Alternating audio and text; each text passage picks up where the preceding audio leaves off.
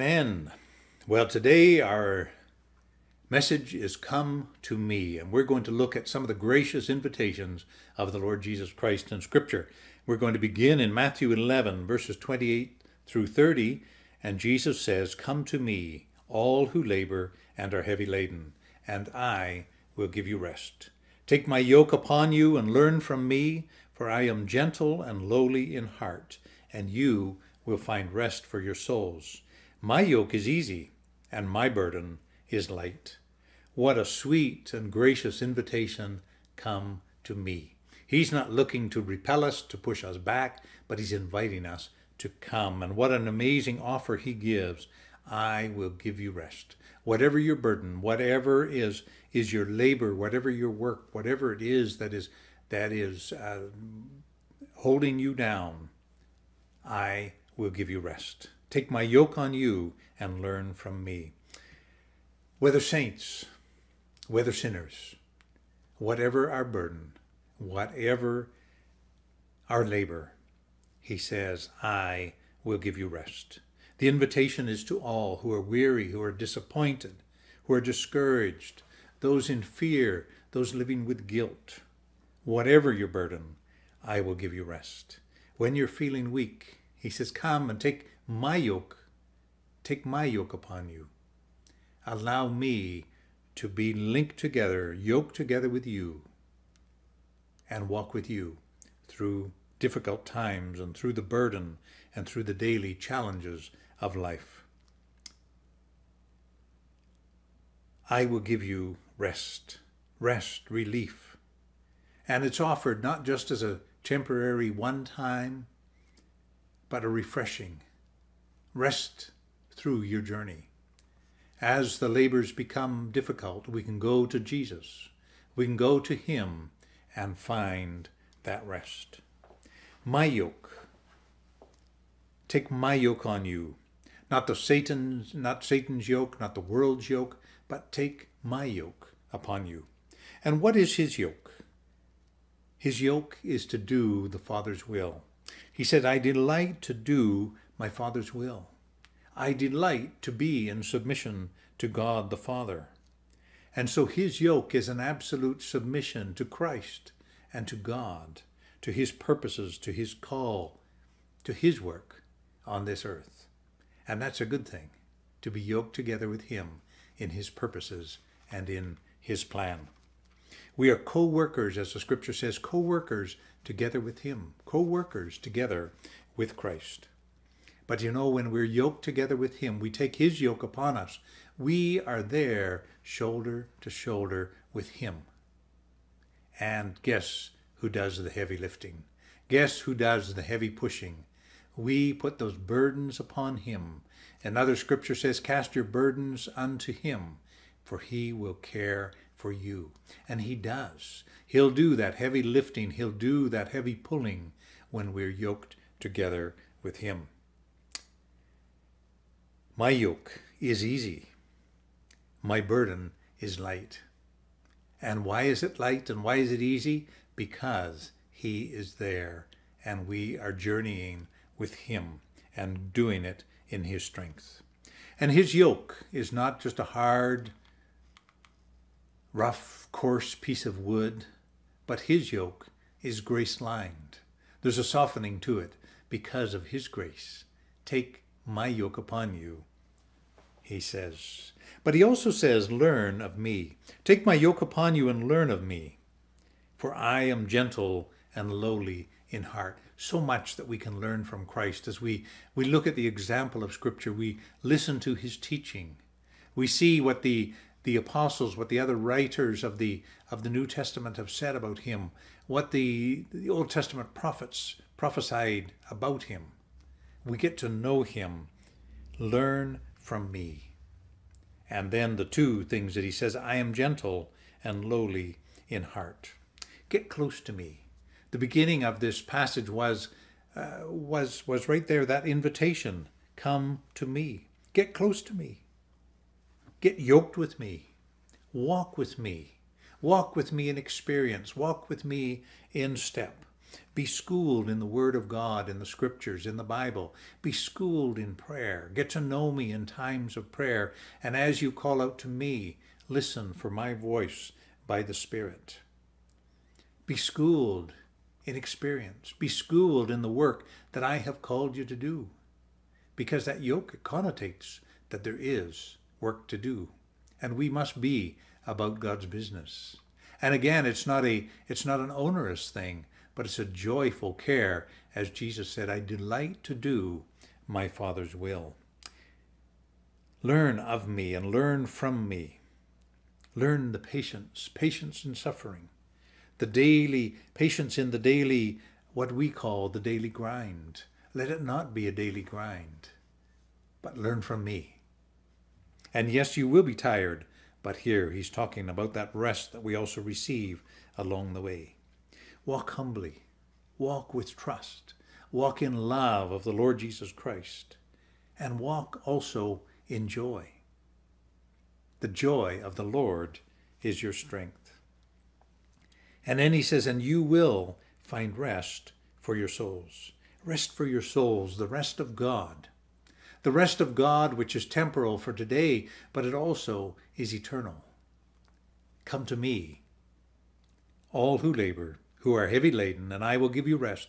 And take my yoke on you and learn from me, for I am gentle and lowly in heart, and you will find rest for your souls. And this is not just a coffee break. It's not just a 15-minute rest break that we get from our duties, but it's a deep, abiding, resting in God, knowing how to abide in him. And it's a permanent and undisturbed rest that we have because we are refreshed in his presence, undisturbed.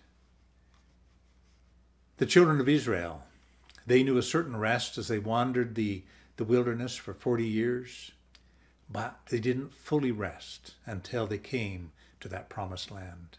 And like you and I, we do get rest, and we have that temporal, but we also look forward to that rest that will be eternal.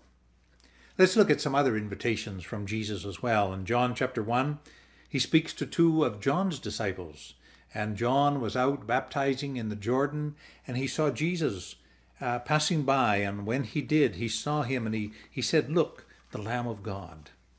And verse 37, John chapter 1, let's read 35 and on. The next day John was there again with two of his disciples. When he saw Jesus passing by, he said, "Look, the Lamb of God."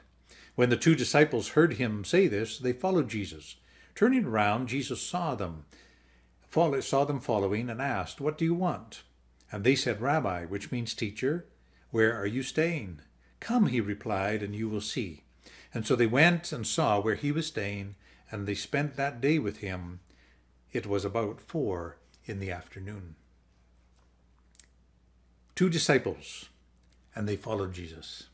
It sounds like they followed him a little bit from a distance, as if they didn't want him to know that they were following. They were there. And Jesus turns around and he asks them, "What do you want? What are you looking for? What's up? Why are you following me?" And I'm sure that they were a little bit startled, because they were probably a little afraid, a little bit in awe of this one that John has talking about, the Lamb of God. And they asked the question, "Where are you staying? Where do you abide?" And we talked about this recently. It was not, I don't think, a question just simply of knowing the address, knowing the residence, but who are you really? The question was much deeper. And Jesus, even in asking the question, "What do you want?" he was looking into their motives. What is it you're after? Why is it you're following me? It's not just one thing. It's not a quick answer that they're going to receive here, but why do you follow me? Where are you staying? Where do you abide? And Jesus gives the invitation, "Come and see." Come and see. Come and get to know me. And again, what a beautiful invitation. Come to me. Come with me. Come and see where it is I'm going. Come and see the place that I stay. But come and see me in my relationship with the Father. Come and get to know me. What a beautiful invitation. Come yes, come to my dwelling place. And it says that they went to his dwelling place and they spent the rest of the day. And do you think that they were just there admiring and looking, oh, what a beautiful place. Isn't this a nice location? What a beautiful view. Oh, this building is put together so well. That was not the conversation. They came to get to know Jesus. And his invitation was, in inviting them home, come and get to know me. And they spent the day getting to know him. Where do you abide? Where do you live? Help us to understand you. Help us to understand we've heard about you. We've heard about you from John. We want to understand who you are and where you live. They were intrigued. They were intrigued by his forgiveness, the Lamb of God, the Lamb of God who would take away the sins of the world. So who is this? They were intrigued and they wanted his wisdom, his peace, his power, to know the Spirit of God. They followed a few steps behind, watching, waiting, wondering. Why are you following me? And then Jesus invites them, come along with me. Come and see. Leave John and come and follow me. Let me show you. Let me show you who I am. In Mark chapter 10 and verse 21, there was a rich young man who came to Jesus, and it says that he came running. And when he reached Jesus, he knelt down. Nate knelt down in front of him, and he said, what must I do to inherit eternal life? What must I do to get this eternal life? And they have a conversation, and he says that I've kept all the commandments. I do all of those things. I keep the law. And Jesus says to him in Mark 10 and verse 21, Jesus looked at him and he loved him. One thing you lack, he said, go and sell everything you have and give to the poor, and you will have treasure in heaven. Then come, follow me. Another gracious invitation. Leave the things of the world and come and follow me. What an interesting conversation. And we see here that this man, again, he came humbly. He came searching after the Lord Jesus Christ. And he knelt there and he really was searching out to God here. And Jesus didn't turn him away, but Jesus, it says, looked at him and loved him. He looked with compassion. He looked with love. He cared about this young man who had come to him with these big questions. Even Paul wrote in Galatians 2 and verse 20, he loved me and gave himself for me. And if each of us that know the Lord Jesus Christ, we can also say the same thing. He loved me. And just like that rich young ruler that we see in this chapter in Mark, Jesus looked on us in love. And still he looks on us with love. But he says one thing that you lack. One thing you lack, one thing that you're missing is you put your trust in riches, and you need to put your trust in me. You put your trust and your fame in your accomplishments, but you need to put your trust in me, trust in my grace. You want to hang on to the things of the world, and you want your position and your place in this world, and Jesus says simply, leave all of it behind and come and follow me. And some might say, well, this is so harsh. How could he say to leave everything behind and then just come and follow me? What will I eat? What will I put on? But we also know from the scriptures, the Lord says, don't worry about what to eat, what to put on, about where to live. Even I myself, I don't have where to live. Don't worry about those things. Just come and follow me. Trust me, and I will take care of you. So here is this earnest man, this humble man that he came and he knelt before the Lord Jesus Christ and searching for truth. And what must I do? What must I do to inherit eternal life? I'm moral, I keep the law, but Jesus said that's not enough. Come and follow me. Was he convinced? It seems he wasn't, because it says that later in that same chapter, Mark 10, that he was discouraged and he walked away. and he didn't follow Jesus. The cost was too high. He saw the cost as too high because he was giving up some of the world's goods. He was giving up wealth.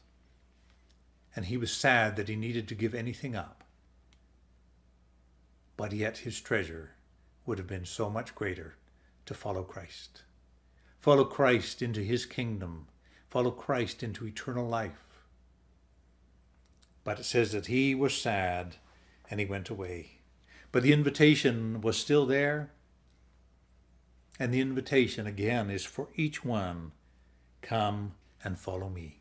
What must I do? It's not about the things we do. It's not about the keeping of the law. And absolutely, yes, we must live a moral life. We must live according to the scriptures. But he says, come and follow me. Allow me to do the changing. Allow me to help you. And you will have great riches in your life. That peace that passes understanding, joy unspeakable. Come and follow me.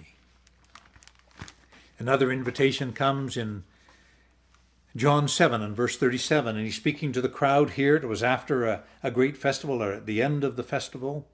John 7 and verse 37, on the last and greatest day of the festival, Jesus stood and said in a loud voice, let anyone who is thirsty come to me and drink. Come to me and drink.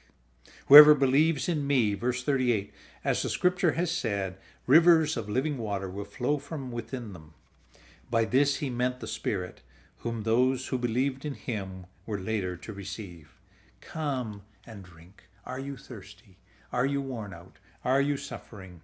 Come to me and drink. Come to me and be refreshed. Come and drink of the truth of the Spirit, of the scriptures. Come to me, quench your thirsty soul, satisfy your thirsty soul. Scripture says that we should thirst after righteousness. Thirsty, and I will satisfy you, I will give you to drink. And then he goes on to say that even whoever believes in me will have this living water within you, an inner life and inner springs. Come to me. John 21 and verse 12, he says to the disciples, come and dine. They'd been on a fishing journey over the night and they'd caught nothing. And he told them to cast their nets on the other side, and they cast their nets on the other side. And miraculously, 153 fish came into their nets when they cast on the other side. But then when they landed, as they came in with their catch of all of those fish, when they landed, verse 9 of John 21, they saw a fire of burning coals there with fish on it and some bread. And Jesus said to them, bring some of the fish that you've just caught. So Simon climbed back into the boat and dragged the net ashore, and it was full of the large fish, 153. But even with so many, the net was not torn. Jesus said to them, come and have breakfast. None of the disciples dare ask him, who are you? They knew it was the Lord. Jesus came, took bread, and gave it to them, and did the same with the fish. Come and dine. Come and dine. And you know, it's about the fellowship of coming close to him. Come and let's eat. Come and let's fellowship. What a beautiful invitation to each of us again. Come and dine. There's a beautiful little song, come and dine, the Master calleth. Come and dine. You can feast at Jesus' table all the time. He who fed the multitudes and turned the water into wine, to the hungry calleth now, come and dine. What a beautiful, beautiful invitation. Come and spend time with me. Come and dine. Come and enjoy. Let us take this together. How sweet. Later he would call to his 12 close disciples and say to them, take, eat, this is my body broken for you. And he gave them bread and he gave them a cup, as we will do in remembrance of him in just a few moments. But how beautiful it is when he says to us, come and dine. Don't we all just respond when someone says supper is ready, breakfast is ready, whatever meal it is, come to the table. That's Jesus' invitation. Come to the table, come and dine. Well, we began with rest, and we're going to finish with rest. And one last scripture from Mark chapter 6 and verse 31, or 30 and 31. The apostles gathered around Jesus and reported to him all that they had done and taught. Then, because so many people were coming and going that they did not even have a chance to eat, he said to them, "Come with me by yourselves to a quiet place and get some rest." So they went away by themselves in a boat to a solitary place. The apostles earlier, they'd been sent out and they had gone preaching 2 by 2. They'd been casting demons out. They'd been healing the sick. They'd been so busy, and they came back and they were tired. They came back, it says, reporting all of the things. They had questions. They had boasts. They were excited about what had happened, but at the same time, they were tired, and they didn't even have time to stop and to eat. They had worked. They'd served. But now they were invited to take time alone with the Lord Jesus Christ. Come and take time. Come and rest. Just you and me. Come with me by yourselves to a quiet place and get some rest. Wow. What a beautiful invitation again as Christ calls his disciples, calls his apostles, calls those that were laboring in his vineyard. He calls them to come and rest. And he calls them to come and do that with him. Come near me.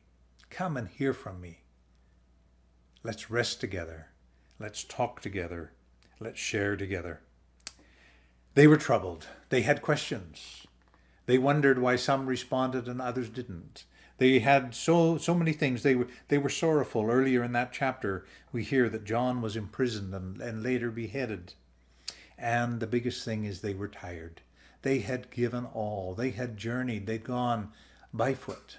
They'd gone from town to town and village to village. But now they're invited to come and be alone with God, to be alone with Jesus. When the disciples returned, they had many things to tell Jesus, and they gave all of those reports. And Jesus, recognizing they were tired and they needed his rest. Come and get some rest. Come with me alone. Come with me to the quiet place. Come alone and let's rest. It's not just about resting. It's not just about finding a comfortable place, but we need to recognize that real rest comes in our relationship with God. Come. He didn't say go to the hills, go to a forest, go to a valley, go into the shade. He didn't say go, but he says come. Come with me. And he never leaves us. He never abandons us. He never forsakes us. He says, come with me. Come with me. And then how beautifully, come with me by yourselves. It's personal. Come with me. Come with me by yourselves together to a quiet place. Let's go to that quiet place together, and I'll show you what rest is. Come with me and get some rest. So we see here, the work is great. The disciples, after this, they went and they still worked. And they worked to the day that they died. And they went to see Jesus face to face again. But there were those times when they needed his rest. And Jesus taught them how to pull aside. And not just to enjoy a good meal and not just to enjoy a good drink, but to come aside and rest with him. That's where our rest is. Our opening scripture, come to me, all who labor and are heavy laden, and I will give you rest. Come to me, take my yoke on you, and you will find rest for your souls. Your rest is found in Jesus. Communion with him, time spent together, hearing, speaking, and resting in his presence. Let's join together in this beautiful hymn. Jesus, I am resting, resting in the joy of what thou art. Amen.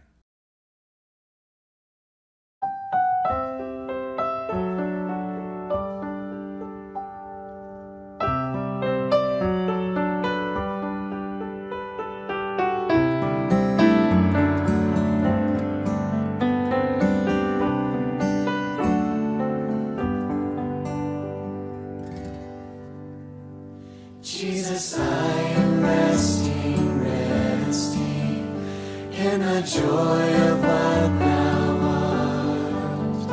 I am finding out the greatness of thy loving heart. Thou hast bid me gaze upon thee, and thy beauty fills my soul. For by thy transforming power thou hast made me whole. Jesus, I am resting, resting in the joy of what thou art. I am finding out the greatness of thy loving heart. Oh, how great thy loving kindness, vaster, broader than the sea. Oh, how marvelous thy goodness, lavished all on me. Yes, I rest in thee, beloved. Know what wealth of grace is thine. Know thy certainty of promise, and have made it mine.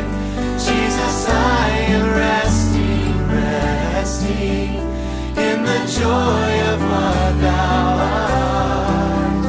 I am finding out the greatness of thy loving heart.